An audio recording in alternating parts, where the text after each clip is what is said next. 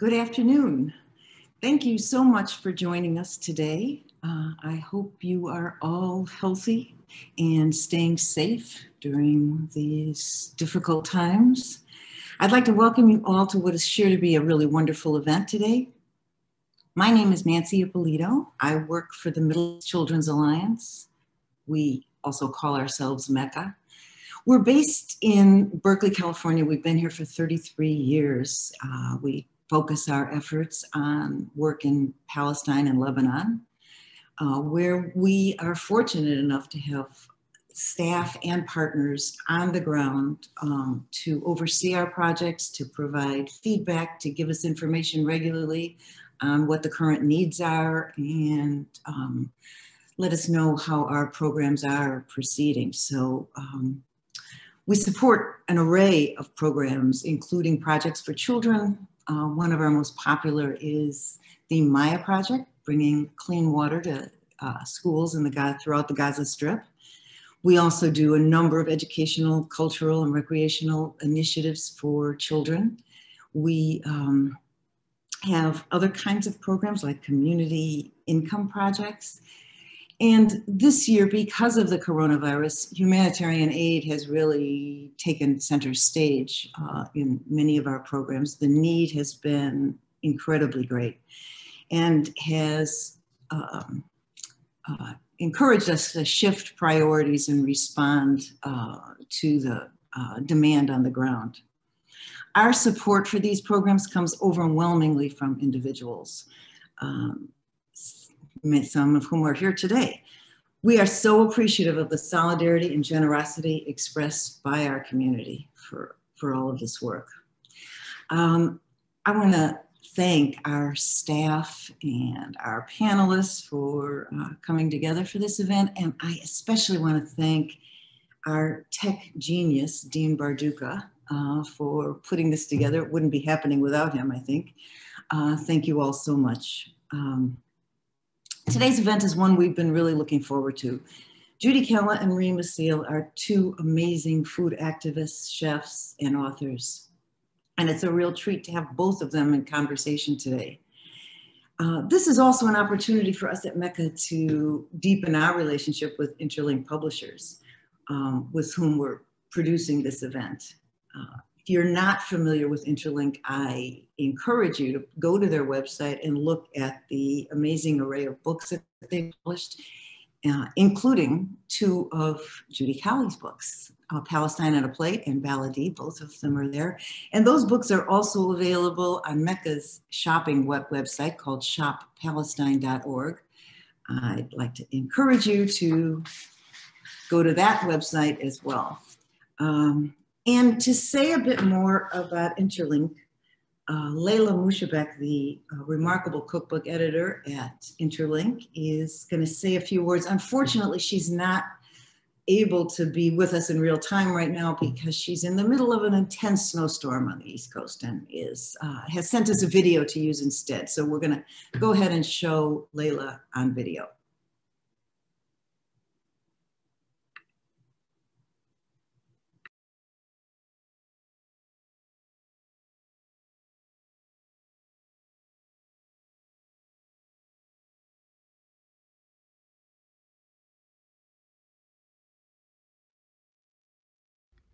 Hello everyone, my name is Layla Mushabek. I am cookbook editor at Interlink Books, and we are an independent publishing house that focuses on books that promote cultural understanding, often from regions underrepresented in the American literary landscape. And our cookbooks are not only beautiful collections of recipes, but also provide context into the cultures behind the cuisine through location photography, personal stories, food history.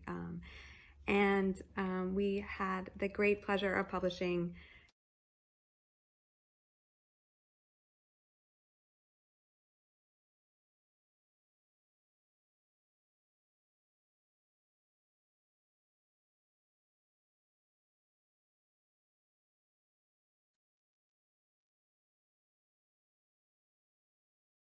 Sorry, everyone. Give me 1 second. Fixing something here.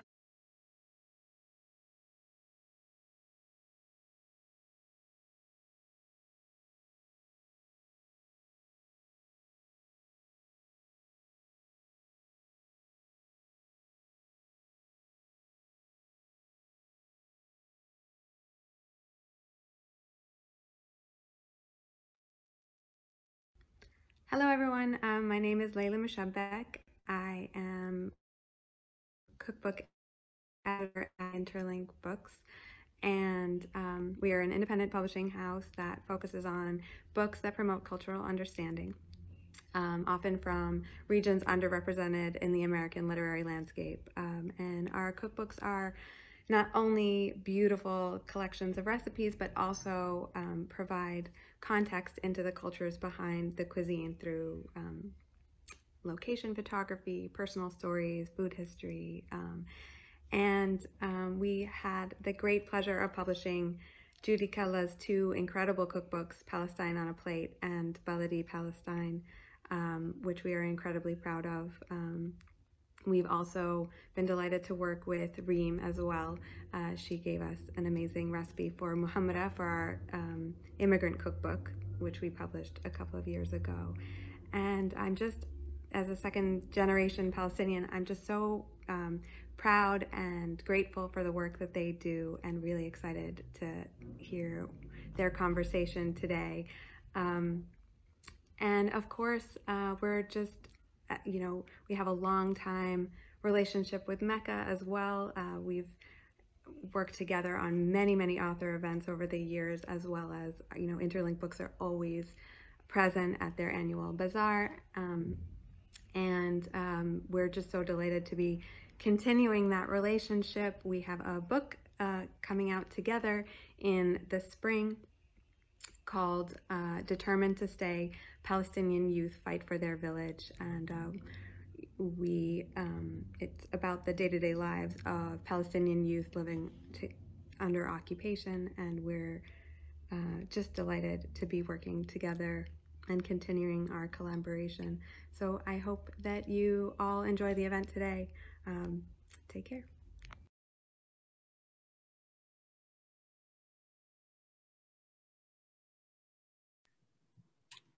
Okay, thank you for that. And now I just want to say the book that Layla referred to, Determined to Stay, Palestinian Youth Fight for Their Village, is a book written by Mecca staff member Joudie Kalla and a project of Mecca's program called Teach Palestine. We expect the book to be, well, the publication date is May, so we're looking forward to having that book available and doing some events to promote it, so look for that in the future as well. And now for today's event, what we are all here for is to hear Reem and Joudie in conversation. They will be speaking for about 45 minutes, and you'll have an opportunity to ask questions. You should write them in the Q&A section. Yes, Reem, I just want to say a few words about Reem. She is a Palestinian Syrian chef based in Oakland, California, and owner of Reem's California, a nationally acclaimed restaurant, inspired by Arab street corner bakeries and vibrant communities that surround them. Before dedicating herself to a culinary career, Reem spent over a decade as a community and labor organizer, building leadership in workers and in residents to fight for living wages, affordable housing, and a voice in their jobs and in their neighborhoods. Reem sits at the intersection of her three passions: food, community, and social justice.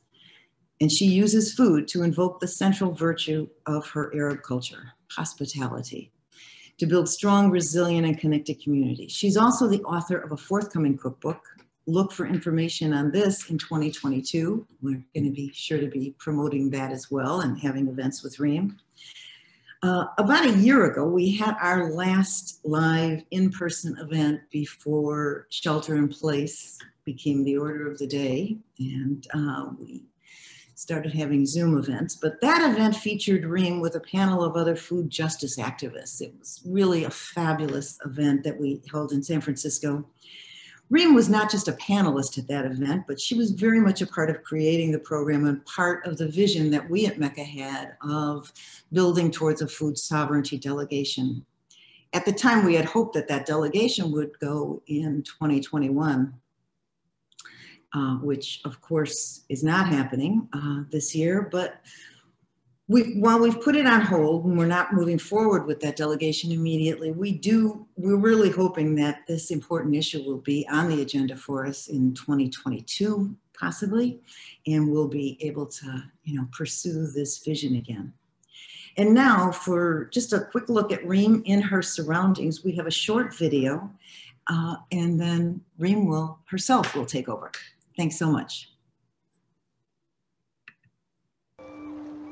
Arab Americans post 9/11 started feeling singled out, started feeling different, started feeling shunned, ostracized. It changed the whole idea, the whole experience of being an Arab in America. It was actually physically dangerous to be seen or understood as an Arab walking through the streets of anywhere in the US. There were hate crimes happening all over the country. It was a time in my life in which I felt like maybe my life was at stake, being outspoken about my Arab identity. I really wanted to educate people, but I didn't know how to find my voice. I feel like I lost it. For me, the backlash against me being Palestinian led to a deeper calling.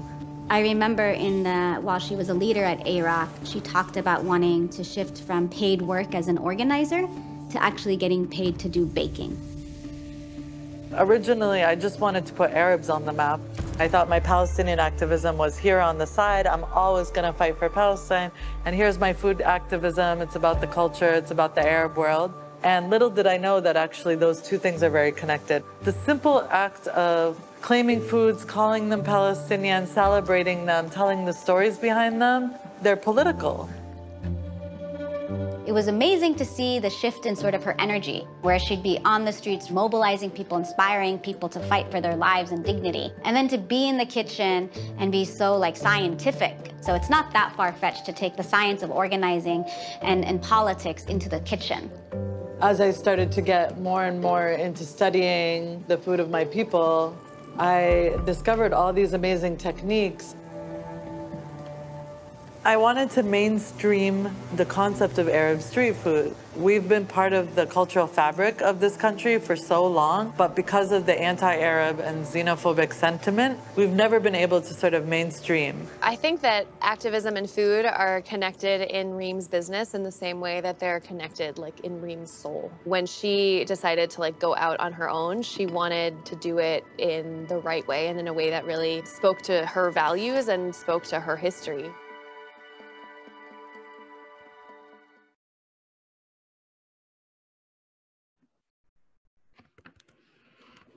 Hello, everyone. Thank you for joining us on a fabulous Sunday if you're in the US. Hopefully a fabulous Sunday if you're in other places of the world. I'm super excited today to have this conversation with Joudie, who has been influential in my career, in my journey as a chef. And hopefully many of you are familiar with and have cooked from her unprecedented book, Palestine on a Plate. I certainly have. It's been one of my many Bibles in learning the cuisine. And, we're going to talk today about how it's had also a significant impact on just the world's understanding of Palestine and sort of what the significance of a book like Palestine on a Plate is. I'm going to introduce Joudie, give a little brief introduction and show you a video just to get a flavor of what to expect, and then we will jump right into conversation. So Joudie is the author of the best-selling books Palestine on a Plate, Memories of My Mother's Kitchen, and a second book, Baladi, a celebration of food from land and sea. And she's been a chef working for over 23 years. She was trained at London's prestigious Leith School of Food and Wine, and she's worked in numerous restaurants.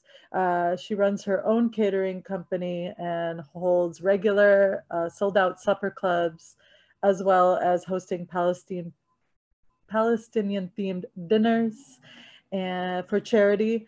She's also an amazing teacher and runs a lot of workshops. In fact, we just learned that she jumped right into this from a 3-hour workshop she just did on wara anab. So I'm very jealous of what's cooking in her house right now.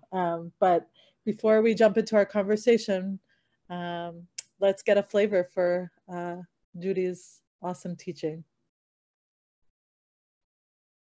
Show you how to make a really quick flatbread recipe for breakfast. We've got labneh here on freshly baked homemade taboon bread, and then we're going to add on top cucumber, olives, lemon, tomato, just scatter everything as you like, and then we're going to add some dried mint and salt, olive oil, and there you have it, ready in 1 minute. Who wants some labneh flatbread right now? It's a beautiful Sunday actually here. We just came back from the farmers market, and that's exactly what I wanted to do when I got home. So so thank you for being here with us. I know it's really late in the UK. What time is it over there? 8 o'clock? It's 8:20. No, it's still early. I'm not 105 yet. Good. I know your wara anab are still waiting till midnight, so we'll have to keep you.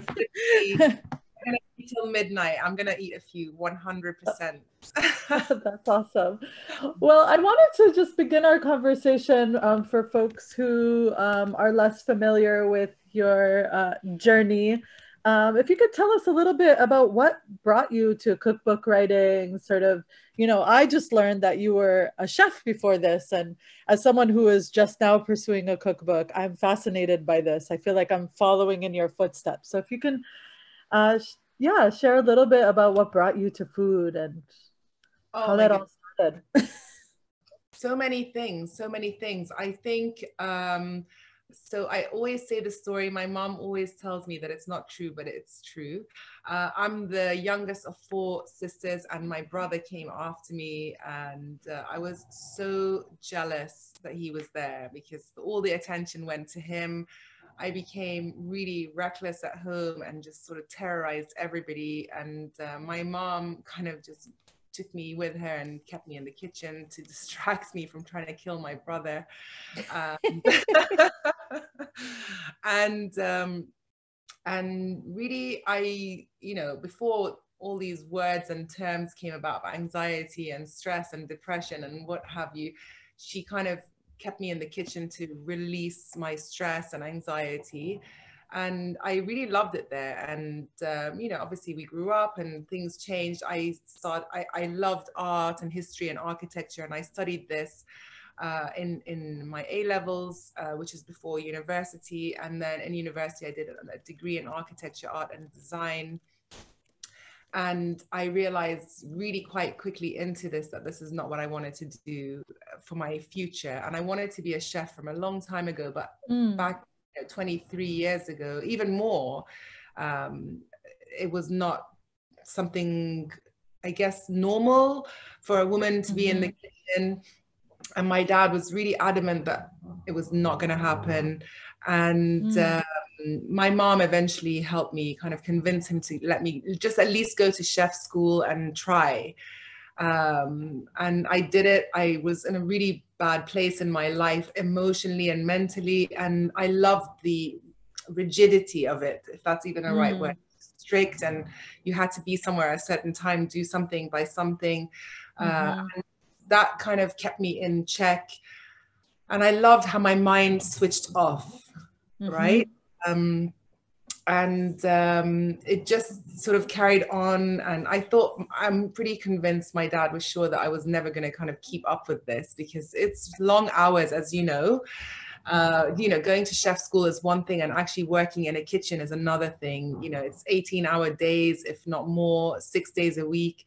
And I loved it, and I couldn't explain it to them. I just needed that sort of army mentality. And it was only really up until I worked with my last chef, David, who kind of really gave me the confidence to try something on my own. And I eventually opened my own restaurant, and he helped me, you know, get suppliers and really get into the food scene myself. And this is when I opened Beatty. Beatty Kitchen, which was my restaurant. It was a Palestinian deli restaurant, and I kind of changed the menu every day because I didn't know what I wanted to cook. I just wanted to do whatever I wanted. And it worked in my favor because people were quite excited to come and see that the menu was different every single day and try new things. So it was an amazing opportunity to just recreate my mum's recipes and my aunties and grandmothers, and I started writing my book before it was even a book at this time, and then my restaurant had to close. So I was bankrupt and I had to start working in a property company. I told you we were speaking on the phone the other day, and I had to wear, you know, skirts and a suit and high heels, and it just did not feel like me. I hated it, but I stayed there for a couple of years because I was really good at it, and I just sort of had to recoup. And I had already spoken to an agent, Heather, who's still my agent till today. And, you know, she messaged me just like, what the hell's going on? This has been a long time. You haven't finished your manuscript, and Middle Eastern food is, you know, kind of buzzing. Everyone's writing a book, and buzzing, right? Yeah. Like, get on it. And I just said to her, like, I just got divorced, my dog died, my friend died, I lost my business, I'm starting a new job. And then halfway into my new job selling real estate, I just thought, no, I can't wear this skirt anymore and these heels and brush my hair. I want to keep my hair curly and just have it up with my chef's jacket. I felt like I was betraying myself. And I just quit my job without having another job, and I finished writing what is now Palestine on a Plate, but it didn't have a title at the time. It just was something, you know, random that was happening at this moment. And then, yeah, we shopped it around. Nobody wanted it as Palestine on a Plate. They wanted it, but with a different title, not Palestine. And, you know, at the time I was thinking, do I want a book deal or do I want to talk about Palestine? And talking about Palestine was more important than a book deal, because you find out soon, books don't make us money. It's more about, I'm just going to give you a heads up. I know, I already know. No matter how many you sell, it doesn't work in our favor. But the point is that it's something more of a family, like a prestige thing, or like I don't have kids, so this is my child, and it's out in the world. That's more about what it is. And I thought, no, I'm not going to change the title. And I waited, and I got rejected by every single publisher. Were you given reasons? Did people flat out say we can't have it called Palestine on a Plate? Yeah, absolutely. I was given reasons that, you know, Palestine doesn't exist. How could we write about a country that's not on the map? Are you actually Palestinian because you're born in Syria? Your passport says you're born in Damascus. I said, I have no problem that I'm born in Syria. I love Syria. I grew up there. We went there every year, but I'm Palestinian by blood. And I just couldn't, it just didn't, it didn't make sense in my head. I felt so much more Palestinian by being denied my identity at this time. And it just made me even more stubborn. And my publisher, not my publisher, my agent was just thinking, you know, what about this? What about that? We were trying to figure out ways. And I said to her, no, I prefer not to be published because I have a job, which I didn't have, but I prefer to not have this be watered down as some like a Middle Eastern general book than to be what it was. And eventually I met Jackie Small, and she's an amazing woman. I love her. And we had a lot of meetings. She also wanted to learn about Palestine. She's so smart, but again, you know, with with the news and what's out there, people have a preconception of what something is before it is what it is. And to educate them in a different way. And even though I've never been to Palestine, I am Palestinian to the core. My parents are Palestinian. We grew up in a Palestinian home. And I sent her videos and things on YouTube to see the tragedies that happened and also the beautiful things that happened in Palestine as well. And eventually she said to me, let's go for it. But we're going to print a really small run just in case, to cover ourselves, in case no one buys this book. And I said to her, trust me, everybody loves us except for here and here. They are. And yeah, we don't want their money anyways. There's so much, there's so much packed in there. I mean, I think that sort of reading articles about, you know, all of the challenges you had in writing this book and all the backlash you received was right at the time that my restaurant was receiving backlash for me putting a Palestinian activist up on my wall. This is when I found out about you. I was reading stuff because I was like, this can't be happening just to me. It has to be other people as well. And it makes me think about sort of, and I mean, two things. One, sort of following sort of your understanding or thinking is like, I didn't open a restaurant to, like, you know, be the food and wine top 10, whatever. Like, I did it to put Palestinians on the map, to put Arabs on the map, to be a historical documentarian. I mean, that's essentially what we're doing. And so I doubled down on Rasmiya, you know, and that ended up actually benefiting me, right? And actually making me more successful. And I think the same could be said about your book, right? Like, it paved the path for other people like me, or even for yourself, you know, then to follow with other opportunities. And I think to me, it makes me reflect on sort of all of the work of generations before us and our generation, especially Palestinians in exile.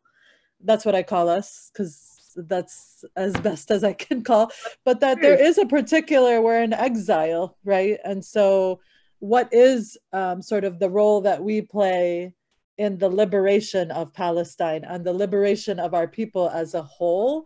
And just like one art piece or one book can cause so much backlash that you think, oh, we must be doing something pretty historically unprecedented, right? Yeah. There's something really powerful in that.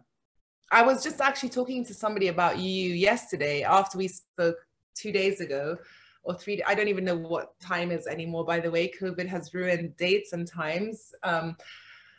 And they said to me, oh, she's the girl that has that poster, that painting, that portrait in her restaurant. That's how you're known. And in one sphere, obviously also that you're a chef and you're an activist. I said to her, yeah, that's exactly who she is. And isn't it fantastic? They said, yes, it's amazing that she did it and she kept it and she doubled down. I think this should be both of our middle names. I'm doubling down on everything these days. I don't care what anyone says to me.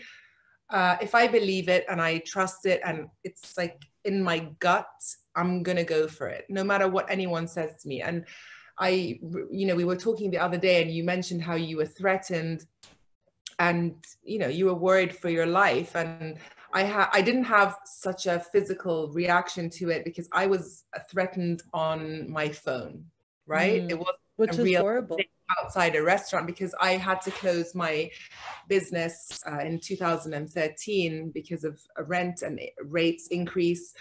But I was shocked. I'm not a good person on social media. I'm an empath. I absorb everyone's energy. And when I saw these messages, and I explained them to you, I'm not even going to go into them here because they're so graphic, but I was so traumatized by the things that people were messaging me. And we spoke about this the other day and what was happening to you, and you were pregnant as well. And it's really frightening to think what kind of reaction we have on people just by being us and representing our country and our culture and our people.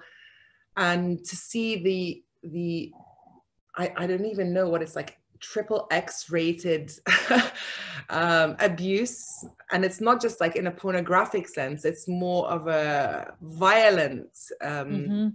If I even thought about this before I wrote the book, I don't think I would have written it because I really suffered emotionally a lot. And my sister Maya was always telling me, like, these are just keyboard ninjas, like you don't even know who they are. I said, yeah, but this is to me, and they're writing it publicly. And one rabbi wrote an article about my breasts. I mean, and I wrote him a message saying, thank you. Every, you know, all publicity is good publicity, you know, but Yep.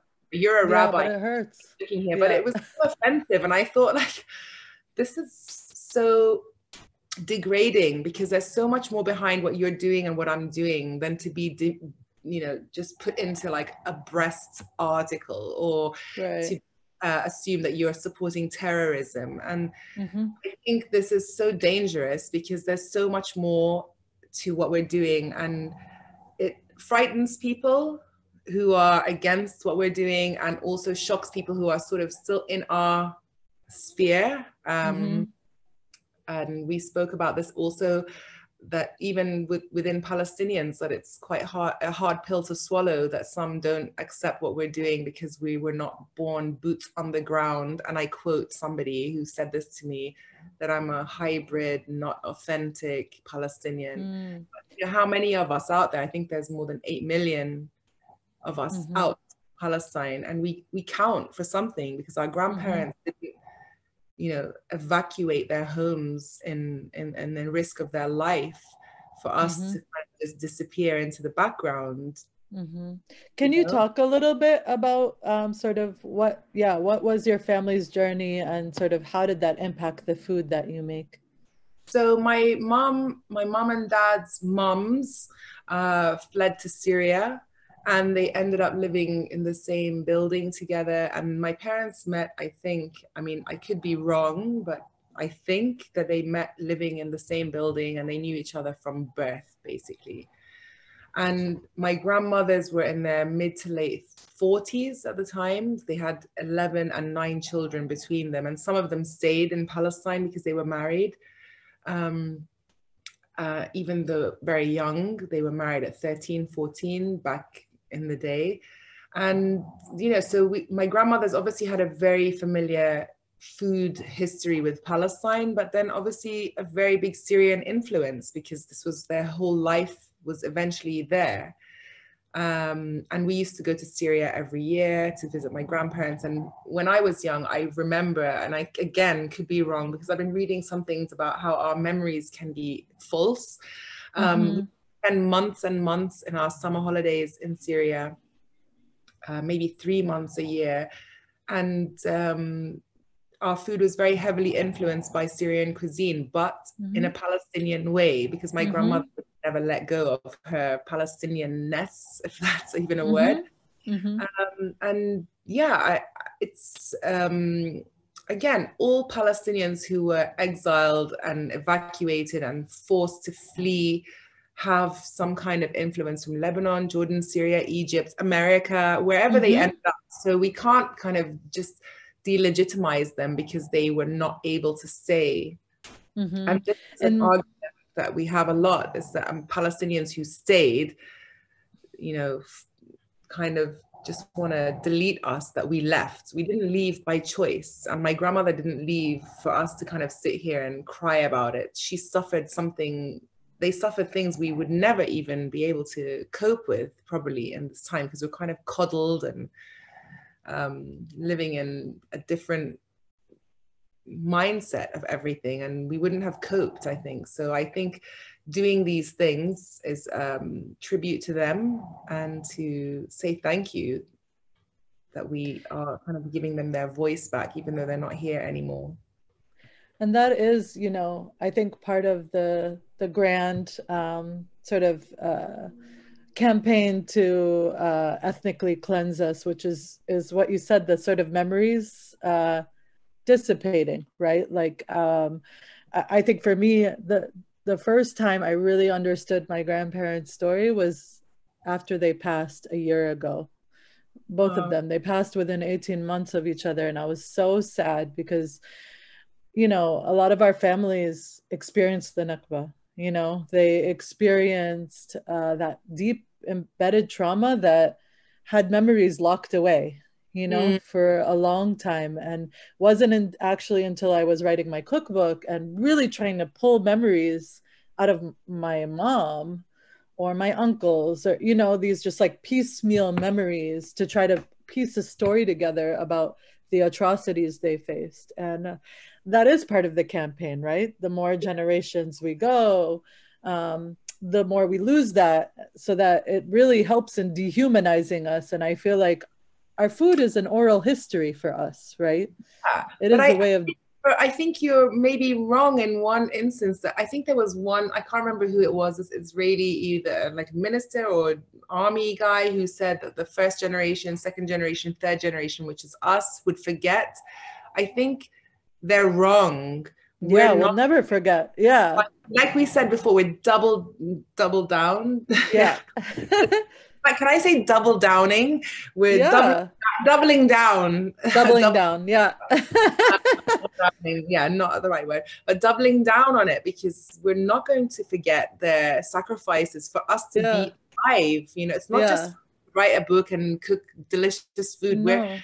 We're recording history of their life. Yeah. Even though we were, I'm sorry to hear about your grandparents passing away. Mine passed away a long time ago, but you know, indirectly, I didn't realize how much of an effect it would have.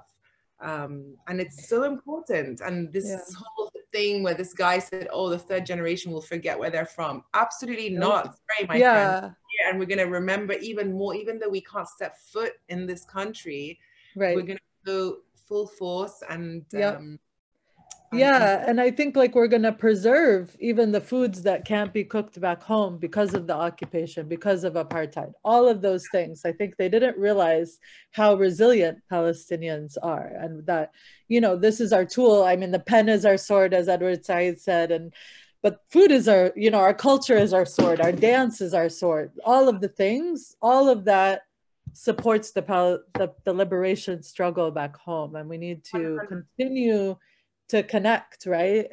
If anything, I wanna go back to one thing you talked about. I mean, this violence that you experience. I do think that there's something layered about being women in this industry, like the gender component is a very important one, right?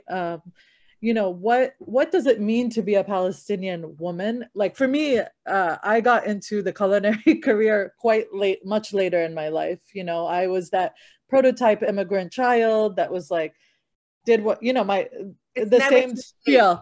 I know it's, but you know, my parents were worried. They're like, we didn't like fight to get here to the US for you to have a low paying job. I mean, you know, our work is thankless, and it's not forgiving. We don't make money in it, and yet we still do it. And I always thought, oh, I had issues with like, I never want to be in the kitchen, I'm a feminist. And then here I am in this industry where we are one of the few women of color and Palestinian women. Like, how do you navigate that? And what are some of the challenges you've experienced in doing so? When I worked in restaurants, I was pretty much the only woman that worked in the kitchens back then. Now everybody, it's a kind of mixed bag. But I was always the only woman in the kitchen. I found it fine initially, and then it was very sexist. I was always getting smacked on my butt and touched with a spatula or something, you know, and I really hated it. And then one day I just literally took my knife and I just stuck it under someone's neck. And I was like, if you touch me again, I'm going to slash you. Because they didn't do it to each other. And well, I'm standing here from 5 a.m. until 2 a.m. with you, and I'm doing the same job you're doing, probably better because I'm not drunk or high. Yeah, exactly. Yeah. The reality is that there's a lot of stuff going on in kitchens. I don't know now because I'm not in a public kitchen anymore, but I felt so violated and so disrespected because I'm standing up, cooking, doing stuff properly, and being treated like I was a toy in the kitchen, and I hated it. And then this one moment, I mean, it happened many, many, many times. And then the last time I just thought, no, I'm just not gonna bite my lip and pretend this is normal. Because in any kind of job environment, if someone did that to you, they would get fired immediately. But in a kitchen, kind of, okay, and you know, let it slide, it's no problem. But it was a problem for me. And then when I opened my own place very shortly after this last incident, I thought I would have just only women working for me, but in fact I had 14 guys working for me and no girls. Not for any reason, only because the applications were coming in and no one email was joining, and it was great. There was no issues, and then obviously more girls started joining, and it became better, and the environment was nicer and kinder. And I think this is what I wanted always. And I remember actually all the guys that worked for me, they had like an intervention one morning, because we had a meeting every other day at 7 o'clock before the restaurant opened. And then they had a meeting to me saying, you know, we don't respect you because you're so nice to us, and you don't shout at us, and you don't violate us. And I said to them, but you guys are all doing your job properly, so why would I break this boundary and abuse you? And they were just looking at each other like, oh yeah, right, because they'd worked in such toxic environments before. And here I learned from my last job that this is not the reality. You can actually have a really positive environment in a kitchen and a restaurant. And you know, I don't know about you, but my staff didn't leave me for the whole time I was open for 3.5 years. And these are like young people from 18, 17 till 20. And usually in restaurants, you have like a lot of turnover, a lot of turnover. And I said to them, I don't need to shout at you because you're all working together. You create your own rotas and you're fine. And I felt really good that I changed the atmosphere in my place to not be uncomfortable for anyone that was working there, a woman or a guy or a man. And it was a proud moment for me, even though they told me that you're the worst boss because I was too kind. And I was like, what? Mama Joudie. Yeah, Mama Joudie. You're all here still, and we're all on good terms, and everything is flowing smoothly. So I think I learned a lot working in these sort of different kitchens that I did for a long time. And it really kind of gave me a thick skin. And I remember talking to you just the other day saying, I don't want to have a thick skin. I want to be just me with my normal skin, not having to be tough and constantly fighting all the time. It changes you. And I don't want to be that person. I want to be me and be okay and not have to worry that someone's going to violate my space and change who I am. So yeah, I think so. Like, just going back to the personal, like, you know, you speak to this idea of, we just want like food spaces are actually could be quite liberating, right? They take us I really resonated when you were like, it just very disciplined and takes you out of your head and into your body.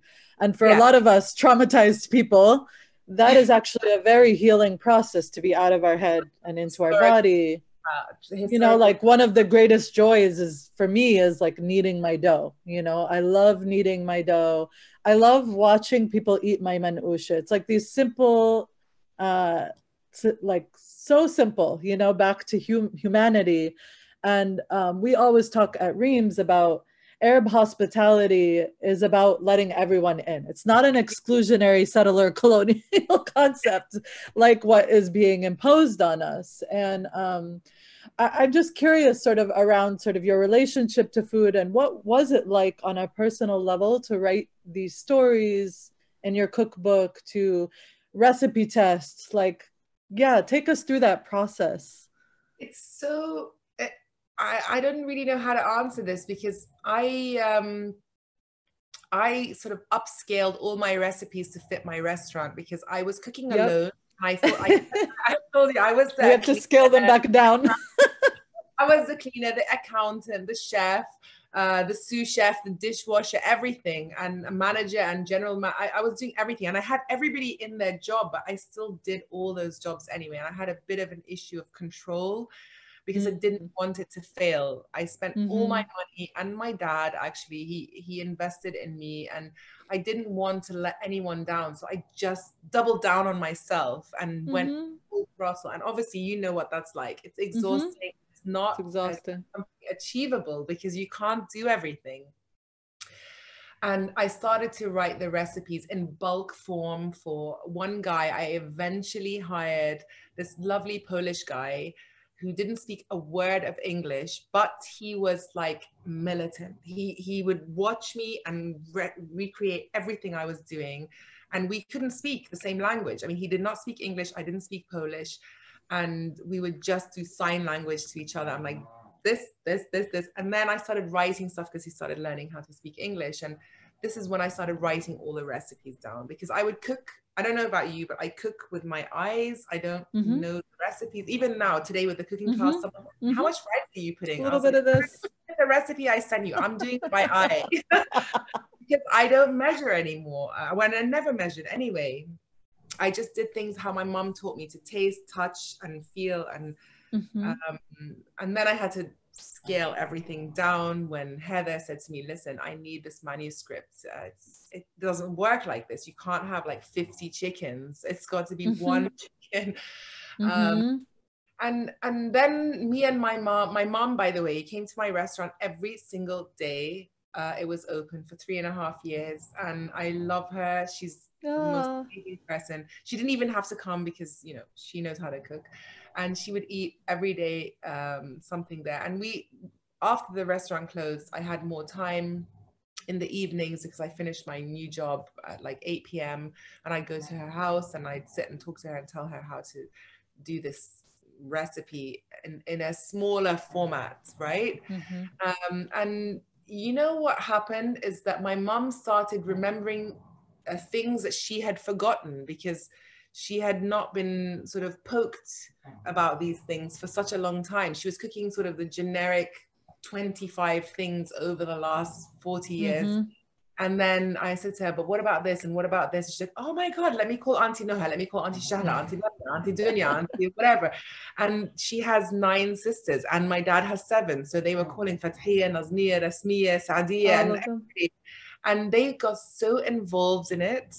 That's great though. It's like communal, you know? Yeah, but this is it, exactly what it is. It was a communal, historical memory, and Auntie Lamia was remembering Bisara, which is something she hasn't cooked in so long, and it's actually a very old recipe that people don't cook anymore. And she's like, put this in your book, and you have to. And I was like, but no one knows it. I've never had it before. She's like, no, you will remember. People will remember this. And it really made them excited and so invigorated and alive.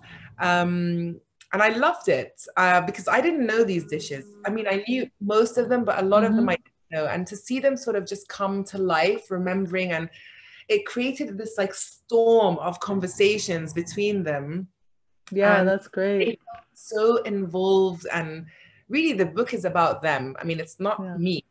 I knew the recipes, but I'm not most of the recipes. It's them, and bringing a celebration of their life back to the forefront, and celebrating it and putting it on a like culinary map was so important. And I'm sure you know what it feels like. You're writing your own. So my mom was so like honored that she was even going to get a space in the cookbook, and that's like our generation before us is not used to this, and we are conduits, right? You're a facilitator of that. I want to move to a little bit of a, you know, in the forefront conversations about sort of the role of food sovereignty, right? And the way that I talk about food sovereignty is our right to access food that is culturally relevant, our right to claim ownership and labor and narrative over our foods. And we know as a Palestinian people that you know, that hasn't been the case for us for a lot, you know, in this world. Our foods have been claimed as, well, they've either been de-ethnicized, right? Like completely disappeared into the landscape of the Western eye, right? Hummus is just Trader Joe's. It's not our, I don't know what the UK equivalent is, but, or they've been claimed by Israelis, right? The Israelis have spent millions and millions of dollars into programs of gastro diplomacy to get influencers, many other like renowned chefs of color, even like people who you would expect to be on our side, are getting hosted, and all in an effort to normalize, right? No, we cannot normalize. Yeah. Yeah. So tell me about that. Like, how have you navigated those spheres? Have you been around other, and I'm talking particularly people in our industry that would be our likely allies. I call it like progressive except for Palestine. Like they're progressive on everything else. They're all about Black Lives Matter, all of these things. But then when it comes to Palestinian food, there's a challenge there. How do you navigate those spaces? With me.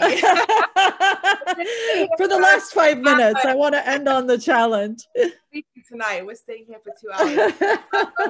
Basically, Reem, I'm going to say a few things. One, we have to remember also in historical times when our grandparents were in Palestine, obviously there was Jews living in Palestine and they ate our food, right? Yep. And this is one thing. And it was Palestinian food they were eating. Then obviously with the occupation and then this disaster, destruction of Palestine, the exile and the exodus of Palestinians, obviously Israel was created, and then all our history suddenly was just erased with a rubber, and Israeli food sort of came about, which is so offensive. And again, I'm not gonna like delete every Israeli here, because there are so many Israelis who are living there before, who are not Israeli, who are just Arab Jews living in Palestine, and we cannot just delete the fact that they lived there and ate the food that we ate. Right? So we have to be kind of sensitive to this subject. But to change this and make it Israeli msakhan and maqlube and the za'atar and the hummus and the msabbaha and what have you, to just completely eradicate the historical connection to the people of this land and make it something new that happened in 1948 from Eastern European Jews is not okay. But then to have Palestinians or brown people, if you want to just put it under this label, is who are sort of working with Israeli chefs to normalize what's happening is not okay. I'm going to put my hand up here. I also, myself and 5 or 6 other Palestinian chefs were part of a non-Israeli cookbook. And we all got completely, excuse my language, there's no other word, we got screwed over, and we all started speaking to each other saying, you know, what just happened here? This is not what was proposed to us. The book got published and printed without even our consent. We didn't even see prep of the book, which is what usually happens when a book is being printed. You see it, and you know, I spoke to one of the people and they said, oh, in Israel this is what we do, it's okay. And I said, but that doesn't mean anything, because in the rest of the world it's not okay. So sorry, Electra, sorry, I have 2 dogs on the side. They're upset about this, like you. But you know, in this moment I suddenly realized that not everybody who has a, sorry, one second, Electra. Not everybody who has the same you know, vision as us is also on our side. And you know, this guy was like, oh, I gave up my Israeli nationality and it doesn't mean anything, because at the end of the day, a lot of Israelis need Palestinians to normalize what's happening. And this is the problem. We think that we need them, but they actually need us to make them legitimate in this sense. And again, this is not with every Israeli, so we don't want to create this massive divide, because I have a very good Israeli friend who is Israeli by birth, but Yemeni, Iraqi, Syrian, Armenian, Turkish, you know, mix of everything, but Israeli because his parents were born, he was born in Israel, even though they were not. But he recognizes his food is not Israeli. It's all these cultures, but he's just an Israeli national. So we have to kind of not cross over lines so much. But on the other side, when we have Palestinians who are normalizing things, again, I feel like I can't speak so much about this because I also put myself in this bad situation, but I learned in hindsight that it was such a mistake. It's wrong. We have to kind of just realize we are powerful enough on our own. And obviously you know, I tell all my students online, through your failures, you find yourself and you learn to be more confident, because when you make a mistake, you'll never make it again, because it takes time, it costs money, and it's frustrating. So, and this goes in every aspect of life. And it's again, this normalization. Again, it's not just making a cake or maklube or whatever. It's in every aspect of life that when you make a mistake, you recognize what's happened, you rectify it, and you never make this mistake again.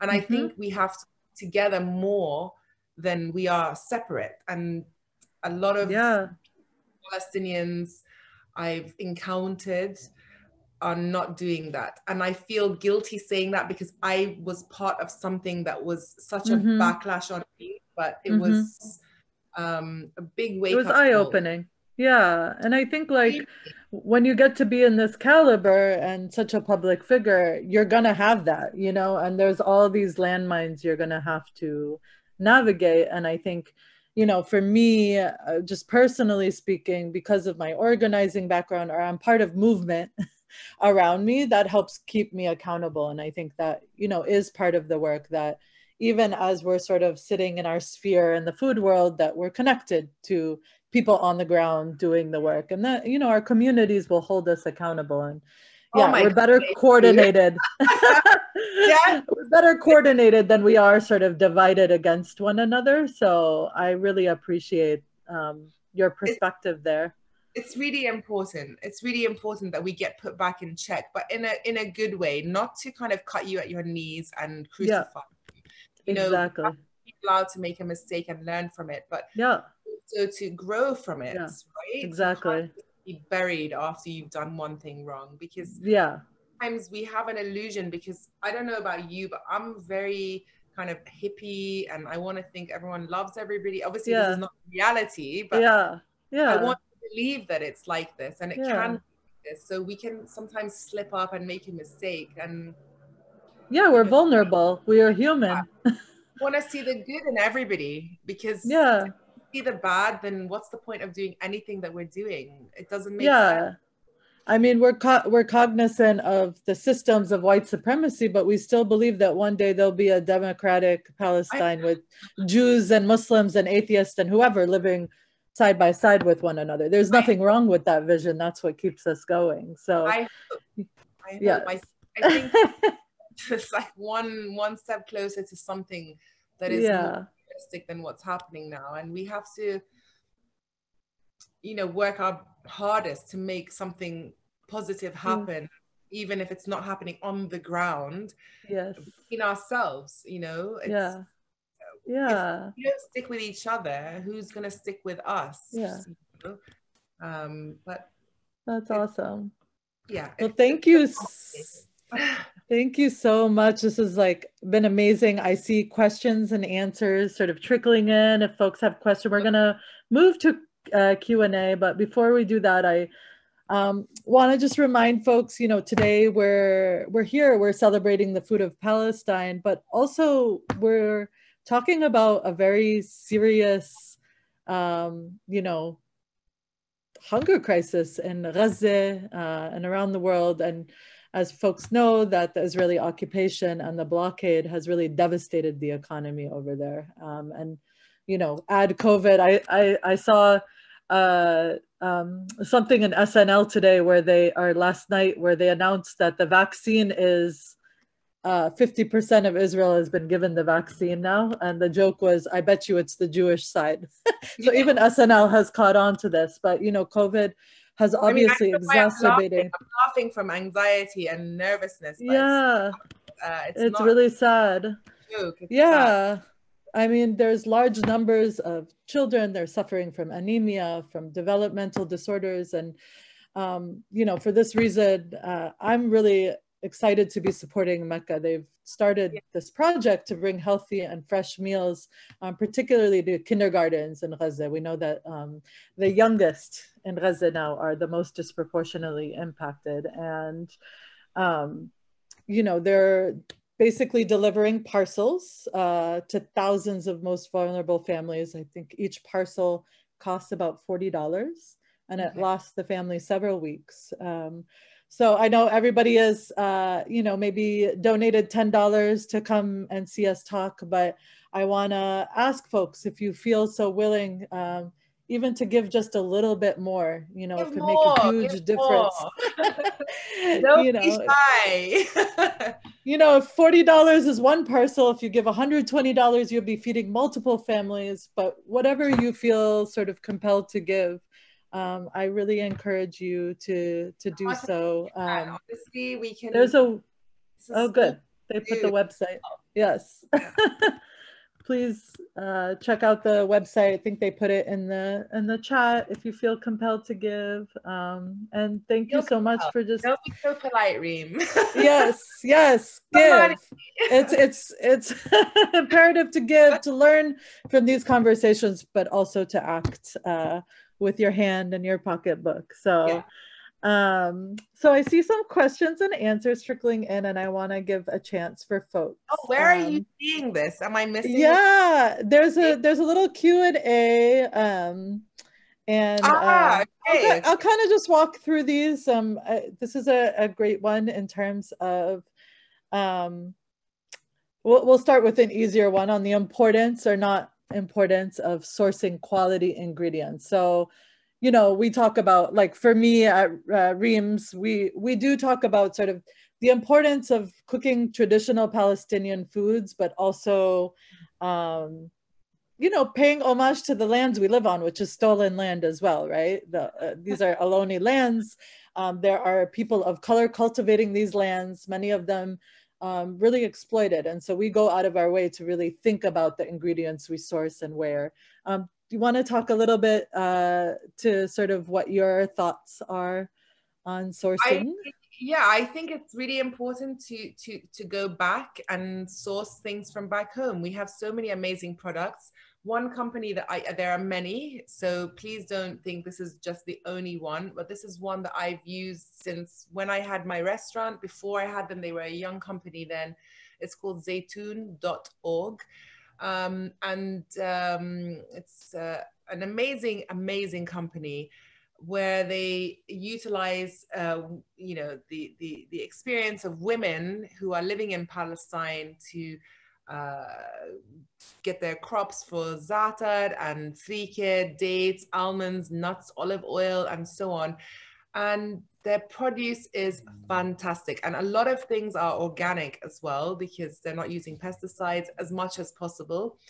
But it's giving back to the community, right? You know, I can buy olive oil from a local supermarket that's from Italy or Greece or Spain, which is fantastic. Again, we don't want to like just delete other countries, but if you can support your own local country, then why not?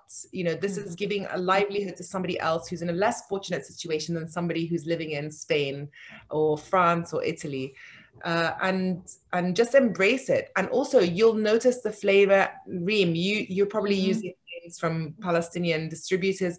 You'll notice the difference from, if I go to a local supermarket and buy a za'atar, honestly, I don't want to sound disrespectful, but it's like when you dust your house with a broom and all the crust that you find, and that's what they've put in a jar and they're selling it. And they're profiting off of it. Za'atar or Jordanian za'atar or whatever you want to call it. Yeah. Then it's like this, once you open the packet, the smell just kind of takes you somewhere. Even if you've never been to these countries, you just automatically feel like you've gone back. So I think it's important to spend a little bit extra to get the original feel. Otherwise, you're going to be adding so many things to your dishes to make them feel authentic when they're not. Well, at least here in California, we're very lucky in the Bay Area because the climate is much like it was back in Palestine, right? So like we have this fun medium of really using za'atar from the homeland, but maybe we'll use California olive oil, right? Because that is, and cultivated by producers, local farmers, folks who are trying to make a living for themselves, which is equally as important to us. So sort of supporting the global and the local at the same time, and creating these thriving ecosystems, because we know that the food system is really not set up to support, you know, is particularly Black and Indigenous and people of color here. So I see a bunch of questions on Yotam on Ottolenghi's work, so I'm going to bring it up here. Since they're in the UK, right, Sammy and Yotam? So I'll just sort of read these questions. Huh? Can I ask you this question? Yeah, of course. Yeah, we can both answer it.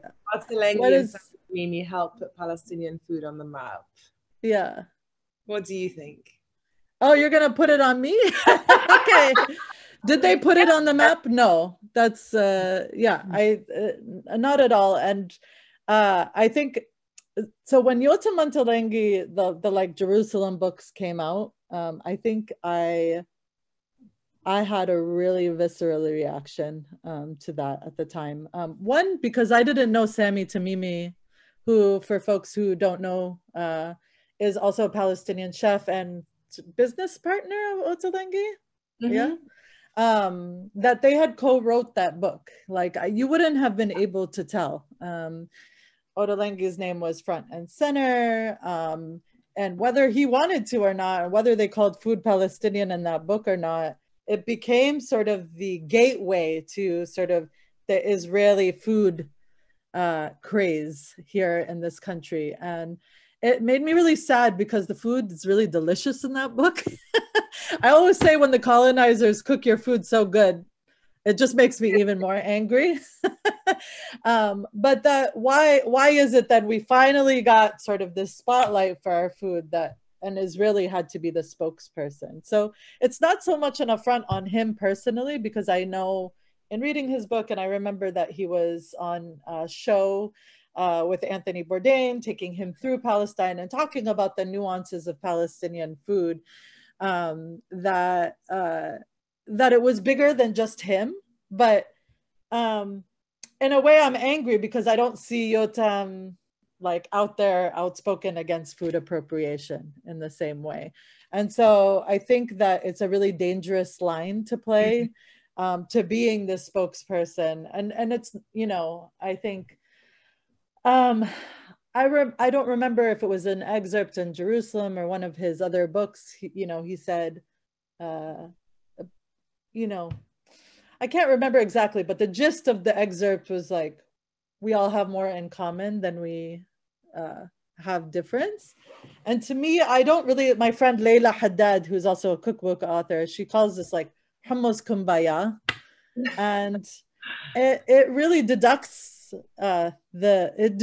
the issue and oversimplifies it. It's like, yes, we may eat the same food, but we are not the same people, and it really sort of takes away the narrative of what actually happened for us to eat those same food. And so that is my issue. It's more the context in which the cuisine is introduced.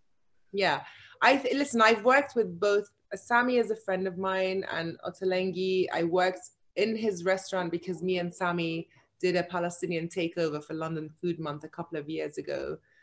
And, Yotam is very much embracing the Palestinian culture because Sami is his business partner for more than 15 years, I think, 15 years, if I'm not wrong. But I think also, again, it's just like, why do we need someone else to verify who we are by saying, because Israeli food and Israeli narrative is so much stronger because, again, you mentioned this influx of money being put into their food industry and thank you to the US and UK. I mean, we had a huge campaign in Waitrose, which is a big supermarket here. And they did a massive campaign on Israeli food and it really backlashed a lot.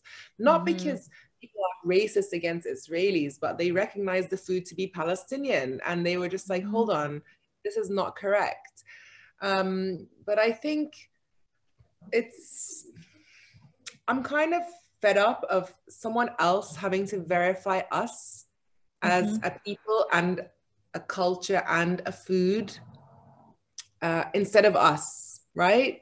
And I'm pretty much over it. Yeah. I don't know what to say more than this. And I think I think the best person to represent and speak about their food is the person that comes from the country itself and their families that grew up there, not taking away that obviously these Israelis have come from Eastern Europe and settled and they lived there for the last 70 years, but there was people that lived there for thousands of years before. We have a voice that is a little bit more important because of our historical connection to this land. And it's not taking away from them. It's just saying, hey, you got this stuff from us. So give credit where it's due. And I was really very kind of politically correct. And then I thought, no, I'm not going to be offensive, but I'm going to say the truth. And if someone doesn't like it, they're not. Even when I was politically correct, I was getting attacked to get raped and murdered. So I thought if I'm being PC and accused of this and threatened of this, then I might as well speak really what's inside me and get threatened for these things, which is what I prefer. I prefer, you know, to say everything inside me. But yeah, you're right. The recipes in that book are really good. I'm like, and our recipes are just as good. Our recipes are just as good. Yeah, I mean, I think that it just means that we need to have more of a what's the word, Reem? Tell me. We need to have more of an impact on our news. Like for me here in the UK, the news, you know, we need the papers to write about us, right? Because that's how people get to know about us. But for me here in the UK, no one wanted to write about me. Not me. Again, let's scrap that. No one wanted to write about Palestinian food when I was writing about it because it was kind of uncool. No one had done it before. And, you know, how can they write about a country that isn't existing? Do I really exist? I was born in Syria. Am I really Palestinian? You know, they made me feel like I doubted my own identity. And I called my parents. I was like, what are they saying? This is what's happening. And my dad was like, Baba, you are from Safad and and this is it. No one can tell you anything. I was like, oh, but they're telling me this and that. And he, you know, I can't say what he said, but you can imagine what he said. You know, it was so distressing to see that you were just sort of deleted from existence.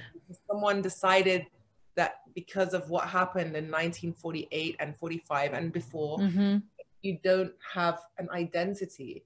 So we kind of changed that, you know. There was a fantastic Iranian chef who wrote a Palestinian book called Zaytun. I hosted her in my restaurant. Yeah. She's fantastic.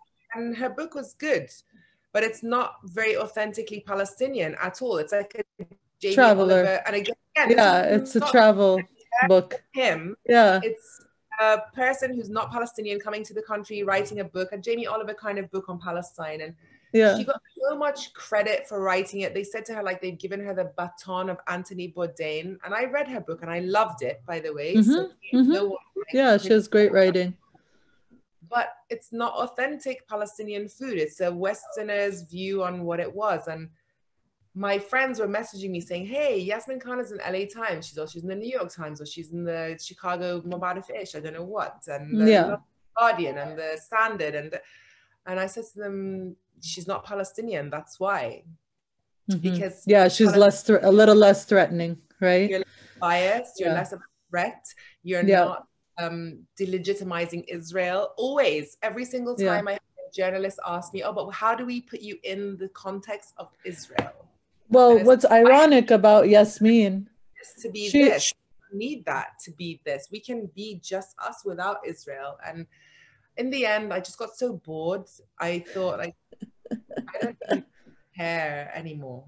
So I just answering the question, Reem, it's like, I'm just me. And if you need to connect me with Israel every single time I write a recipe, then I'm kind of done with this. I don't have anything to say.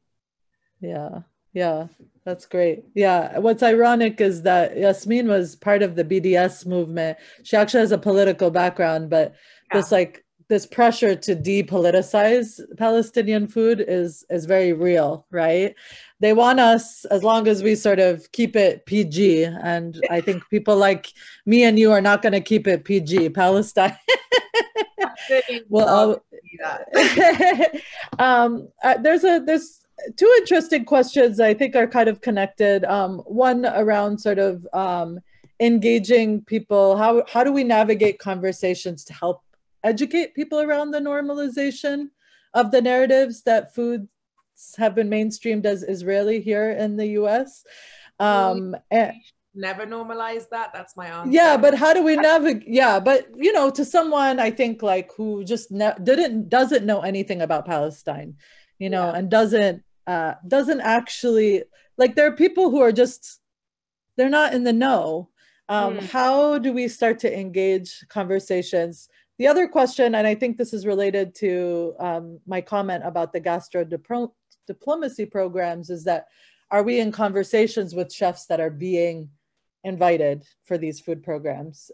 They may not realize they're being used. And we see this, right? Like we saw in the NFL, Michael Bennett, for instance. I don't know if you know him. He was a player for the, and he did a lot of reading and realized, oh, I'm being used as a tool to normalize. I'm not going to go on this trip. I had the privilege to be part of a widespread campaign against a very prominent chef, Gabrielle Hamilton, who was the owner and chef of Prune in New York.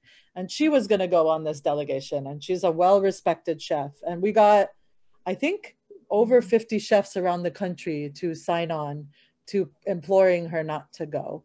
It was a farm-to-table event. Like, how ironic that Israel is hosting farm-to-table events when they're raising the farms right next door to them. I was going to say the same. But she didn't love it. She didn't love being put on the spot, but she did not go, you know, and we were able every year for them, and they canceled that event for this year, you know. And so we know that is an impact that we're having. Being put on the spot is uncomfortable, but you have to swallow this sometimes. And but these are moments that we can engage people. And I guess, you know, for me, I've always I just not necessarily stay in my lane, but I speak my truth, right? I'm not there to combat every single thing that comes my way, but I'm there to, for every claiming of Israeli, I'm claiming Palestinian louder, right? And it's not for jockeying of ownership. That's not really what I'm doing, but I'm just speaking the truth to power. What you can do. Also, you know, I get so many messages like, oh, did you see this and that and this and that? I'm like, listen, I'm just one person. This is not on my shoulders. I'm a chef first and foremost. I happen to be Palestinian, thank God, because I love it. But I did not take this responsibility to save Palestine, and I'm trying to do what I can. I'm just one human. But the chef that you were talking about, it's uncomfortable to be put in the spotlight of something that is so important in history. And some people, like you said, might not know what's going on, and you have to educate them. I remember working, so I lost my business in February 10th, 2013. I started working in a property company, which was okay. And a year and a half into it, so it's 2014, Ramadan time, summer, I think it was summertime. And then Israel started bombing Gaza. So I'm sitting in an office and wearing my skirt and my heels and my jacket, and I'm watching the news of Gaza being bombed into 1 million pieces.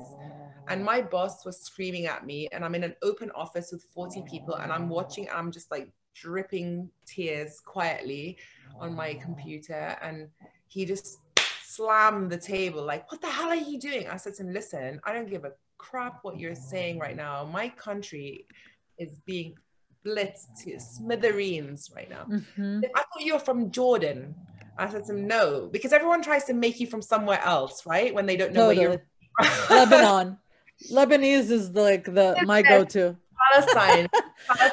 And then he said to me, get up on our desks were like one big desk. So there was like 20 people on each side. So I stood, he said, get up on the desk and tell everyone what's happening in Palestine, and then switch off stupid news that you're watching because you're driving me crazy. So I got up and I started telling, and then there was this huge demonstration that weekend, and we worked on weekends. And I was just like, by the way, I'm not coming to work. And if you're going to fire me, no problem. Going to the demonstration, not that it even saved Palestine or Gaza at this point, but more body count mattered. Yeah. And I stood up and we live in London. London is like the hub of the world, right? Like New York and Paris and what have you. Nobody knew where Palestine was. You know how upset I was, traumatized. And they're just like, where is this country? I'm like, do you know where Israel is? Like, yes, we know. I was like, that's Palestine. And I started going, he gave me 5 minutes to give like the whole history of Palestine. And I was like, that's anyone so want hard. this demonstration? And he was like, no, that's not why I told you to stand up. I said to you, just tell everybody what's happening in the news. And then everybody joined me in this demonstration, in this march that was happening. And he was obviously so happy with me because no one came to work. But it was so important. And I was just shocked that, you know, these people who live in the center of London did not know what was happening in Palestine. You had journalists having nervous breakdowns who were crying on live TV. Do you remember? I can't remember his name. He literally burst into tears with his press outfit and his helmet, and he just walked off screen. And I said to him, this is what's happening to grown men who are white, British. Imagine what's happening to Palestinian people living on the land. Children. You know? And he, you know, obviously he got it eventually. And I said to him, I'm not going to stop watching the news while I'm at work. So this is how it goes. Yeah. And it's really just about, again, this kind of drifted off, but it comes back to just re-educating people about reality, because we're so, what's the word? We're just closed off and we're numb, and no one really cares anymore because we all have our own issues mentally, emotionally, mortgages and family and divorces and whatever, that these things become so like on the outer level of life that they don't matter, but they really do. They really do. And these people count on us to help, whether it's through a food parcel or $40 from Mecca, or, you know, my books. I like that slip. But it's true. But it's true. It's true. Michelle Mushabbek from Interlink Books, he decided from the beginning that all my books, or my 2 books, would be donating money to charity from every single sale. And that money rebuilt and fixed up a whole school in Nablus. I didn't even know. Awesome. You know, he told me when it happened, he's like, by the way, do you know that we sold this many books and this much money, and this money made this happen, and this school was renovated? And I was in tears. I didn't know. And we need to do that. We need to support and help in any way. We're not here to like save Palestine, but we can save bit by bit by bit by bit, and other people. And there's so many charities there. And it takes all of us. I mean, I think this is a really amazing, you know, well, just an amazing note to end on is that, you know, somebody in the comments, actually, she paraphrased Audre Lorde. She's saying, our silence is not going to protect us, right? And so many of our communities have been feared into silence. We've been taught to not tell our stories. And sometimes simply telling our stories is a gateway, right? And so, you know, not just Palestinians, but all of our supporters, the folks who are watching this, there's a reason that compelled you to watch this, right? And to hear this conversation is that we all have a role to play in the various sectors that we live in, right? What is the role that we play, especially those of us who are in the West, living in the bellies of the beast, our taxpayer dollars going to support this apartheid state? All of us have a role to play in denormalizing that. It could be a simple act of, you know, if you're eating at a restaurant with somebody and somebody says Israeli couscous, you know, asking some questions about that. Do you know where that term comes from? I mean, it could be as simple as that.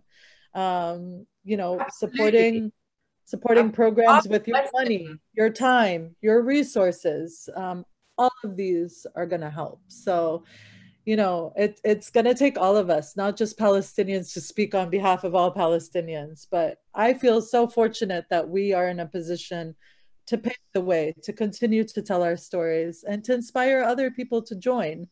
and Yeah. telling those stories. And let us have our own voice to talk about ourselves, and stop giving the mic to other people who have not lived our experience. You know, I've never been to Palestine because I'm not allowed, but that doesn't take away the fact that my blood is, I did a DNA test, you know, these 23 or whatever it's called. I am like 87% from Palestine, and the rest is Greek, Spanish, and whatever, you know, because cross-cultural things. But that's a lot. I thought, I read that if you're more than 60% of something, then you are that thing. So 87% being from there, but then being told here by a white guy who's never been to Palestine, but is writing in a magazine, oh, you're not really Palestinian because you're not authentic and you've never been there. And you, but my friend, I speak Arabic, I eat Palestinian food, I live Palestine, I breathe it. My parents are talking about it all the time. And then to have some random person give the voice, and we have to stop doing that and making it acceptable, and also not to dehumanize people who get given that role because it's not their fault. It's just to respect other people and really embrace where they come from. It doesn't have to be just Palestinian, but obviously it is, because we're talking about this today. It can be from any country, and really recognizing where people are from, where they come from, who they are, their inner being, and giving them that platform to speak. I'm so tired of kind of being silenced, even though I'm not, because I have the luxury of this beautiful phone and my Instagram page, which is the only thing. I don't have Facebook or Twitter because I don't know how to use them, but I can see what I want. And if one person wants to listen, great. If no one does, fantastic. But we have to kind of fight against what's happening, because it's not okay. And to pretend that it is not doing anyone any favors. And we have so much to give. You know, I cannot wait to see your book. I hope your book literally blasts through else, and you know, you'll get so much resistance for it. But my advice to you is, don't let it get to you, because we're doing something right. When you have the haters, you're doing something right. That's always wherever the haters come from. If they're African, Palestinian, whatever, it doesn't matter. You just got to believe in yourself, trust your gut, and don't let anyone kind of bring you down, because we're doing something. I didn't do anything for anything in the beginning. I wrote a book because I love my mom. Honestly, that's the only reason Palestine on a Plate existed, because I am obsessed with my mother. I love her. I love all my aunties. They were all my mothers. And then when it became a different thing and a political thing, and Palestine, oh my God, no. I just thought, oh my goodness, what have I done? And I wasn't prepared for it, because I thought everyone's going to think it's a cute book, like a love story to mama. And actually, that's not what happened. It was, who's this girl and what is she saying? And Palestine doesn't exist, and we're going to crush her. And they did. They crushed me, and they stepped on me, and I came back. You came back stronger. Because we have to. And you know why? Because we're Palestinian, and we're strong, and we're resilient. Samud, it's in our blood. You know, this is part of our purpose, and we will continue fighting. And food. And what a delicious struggle. So for those who don't have Joudie's books, definitely, is there an interlink? Where can they get your book? What's the best way? On Interlink or on Amazon or Jackie Small, wherever you want to get them. They're literally available everywhere. And you're doing in any particular purchase you get, these are giving back. And again, you know, I was saying to Reem, she's not going to make a penny from these books, like myself. It's not about our own indulgence in finances. It's more about giving and putting up there. And our jobs keep us alive. But these books are more thank you to the world and our families. And really, unless you're Jamie Oliver or Yotam Ottolenghi, you ain't making it. That is a good note to end on. Thank you all for a wonderful conversation. Thank you so much, Joudie. I hope to stay connected. My best friend. Yes. I'm there. Yeah. Thanks for asking. All right, y'all. Thank you guys for joining. It was so nice to speak at you for the last 2 hours. I hope you enjoyed the conversation, and please support Mecca and Reem's book when it comes out next year. Yes, and 2022, spring 2022. Look out. All the Palestinians out there, yes. We have to support each other and keep a community going. So yes, thank you so much. Take care. Bye. Bye.